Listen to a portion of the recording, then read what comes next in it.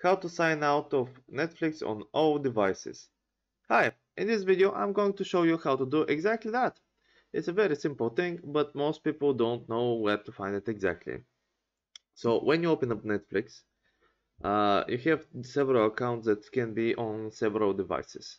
And let's say that you're sharing your account with somebody, but you don't want to share anymore. Or maybe you logged in a PC, forgot to log out, and you want to log out now.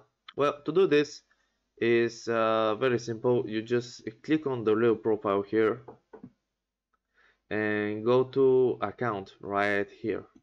I'm just gonna click it right now. And when you click it, it will open up all the personal details. So I'm just gonna board that, and all you need to do is scroll to the very bottom.